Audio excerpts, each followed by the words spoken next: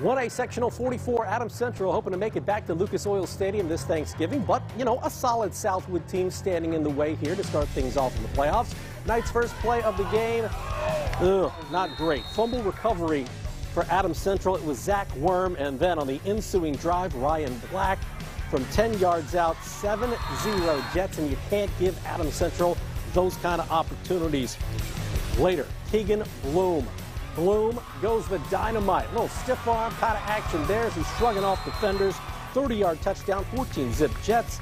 Coach Snyder, his final game at Southwood. We wish him the best. Hopefully, he'll never have to face a team like Ryan Black and the Jets again. 56-14, Adams Central rolls at Southwood as the Jets move on.